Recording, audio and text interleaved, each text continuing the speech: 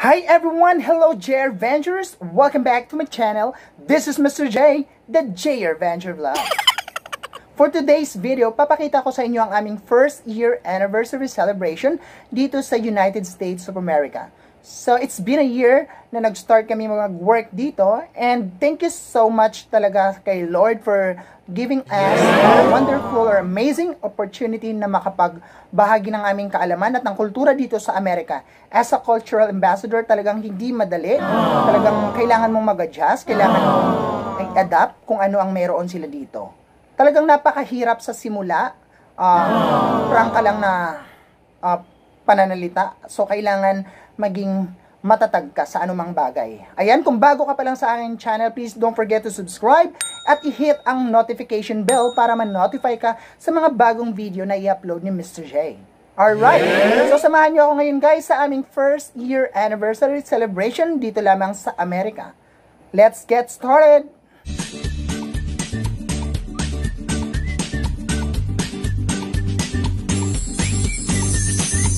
For today's video, papakita ko sa inyo ang aming first year anniversary celebration. So, sa-celebrate namin ng simpleng-simple lang dahil nga pandemya ngayon, wala tayong bisita, wala rin namang pupunta, kaya simpleng handaan lang talaga. Kailangan nating i-celebrate ang unang taon namin dito sa Amerika. Dumating kami dito ay August 9, 2019, and today is August 9, 2020. So, we have to celebrate this. Let's get started!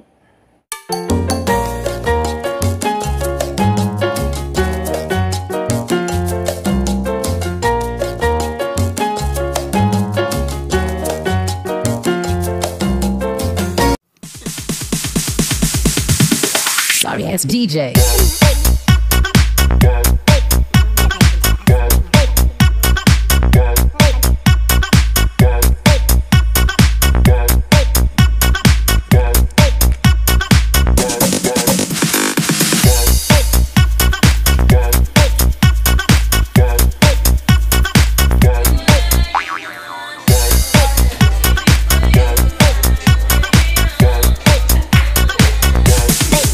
Get some!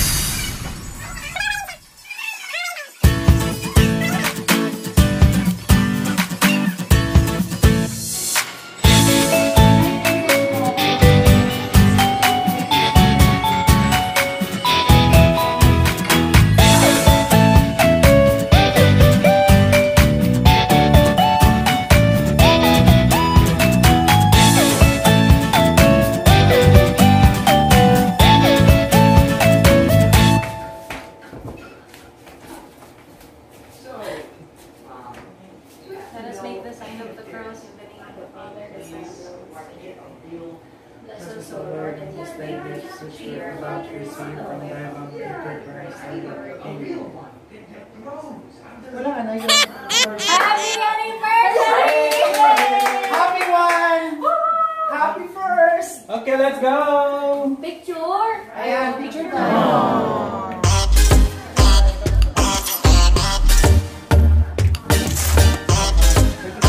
Yan guys, so, happy first,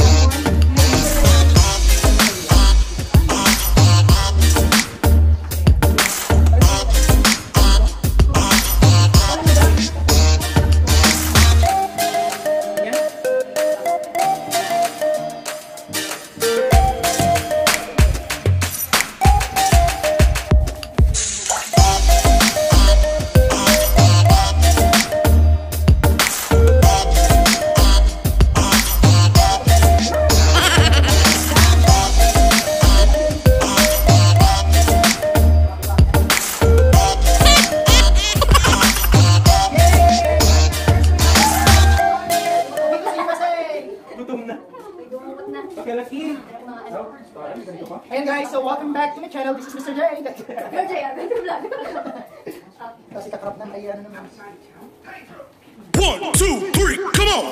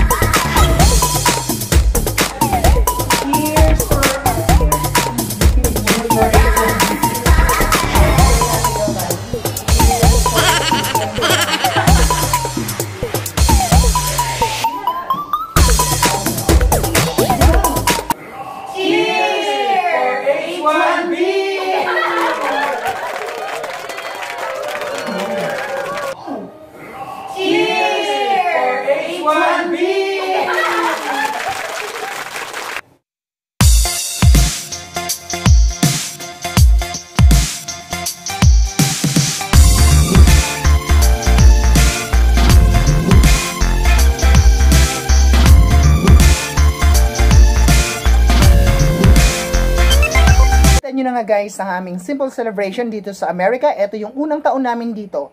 Talagang sa unang taon maraming adjustment, kailangan mong i-adapt, kailangan mong matutunan ang kultura na mayroon sila, kailangan mong tanggapin ang mga pagbabago at hindi mo dapat sabihin na ganito ako sa bansa ko noon, ganito ako sa Pilipinas noon, ay ganito ka pa rin dito sa bansang pinuntahan mo. So magiging iba yung magiging pananaw mo dapat. Kasi tayo ang pumunta rito, tayo ang makikisama, tayo ang makikibagay. So, ibig sabihin, kailangan nating matutunan lahat ng mga bagay-bagay na mayroon dito. maraming adjustment ang kailangan. Sa unang taon talagang napakahirap. Sa totoo lang, hindi madali. Merong mga teachers na umaalis, hindi kinakaya dahil sa mga iba't ibang dahilan o rason. Kaya kung ako sa inyo, maging matatag ka. Syempre, huwag mo kalimutan na magdasal. Humingi ka ng mga tawag dito, mga advice sa iba para mas maging matatag ka. Maging friendly ka kung may mga kilala kang mga Pinoy. So, maging open ka sa lahat. Maging para naman maibsan yung kalungkutan or yung homesick. Kasi marami ding mga teachers talaga ang umuwi. Sa totoo lang. Kaya wala nang plastikan. Kaya kailangan maging matatag ka. Ang maisasuggest ko lang, sa unang taon talagang napakahirap. Kaya kailangan mong maging open sa lahat. Kailangan mong tanggapin ang mga pagbabago na yung kagawian mo sa Pilipinas ay iba rito sa Amerika. Kailangan mong makibagay, makisama. Kailangan mong mag-adjust, kailangan mong i-adapt ang environment o ang culture na mayroon sila. Dahil tayo ang dayuhan sa bansa nila, so tayo ang mag-a-adjust. Ayun na nga guys, naway may natutunan kayo sa video na ito, kahit simple lang, at simple lang din ang aming handaan for our first year anniversary here in US of A. Isa pa sa mga tip na may bibigay ko guys, kung nahihirapan ka sa school mo, kailangan mo lang maging vocal, kailangan mo lang mag-approach sa mga kasamahan mo, manghingi ka ng advice at manghingi ka ng mga tips kung paano gawin ito, paano mo susolusyonan ng mga bagay-bagay na ito. Kaya maging vocal ka lang, maging open ka sa lahat para matulungan ka nila. Sila naman ay very supportive, kaya kailangan mo lang din maging open o maging vocal sa kanila. Okay? Kung nagustuhan ninyo ang video na ito, ayan, thank you so much for watching. And for those who haven't subscribed to my channel yet, please don't forget to subscribe and hit the notification bell para ma-notify ka sa mga bagong video ni Mr. J. Okay? Ayan, mega shoutout sa mga subscribers ko dyan. Ayan, thank you so much. 370 subscribers. Thank you so much for subscribing and supporting my YouTube channel. Alright, once again, thank you so much for watching. This is Mr. J, the J Your Venture Vlog. Bye! This is Mr. J, the J Your Venture Vlog.